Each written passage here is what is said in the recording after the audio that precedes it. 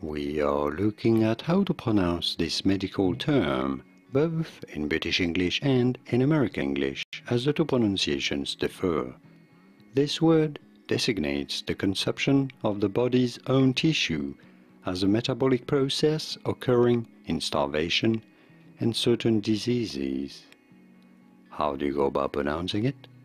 In British English, this is usually said as autophagy. You do want to stress on the second syllable, the to syllable. Autophagy in British English versus autophagy in American English. Autophagy or autophagy. Did you get it?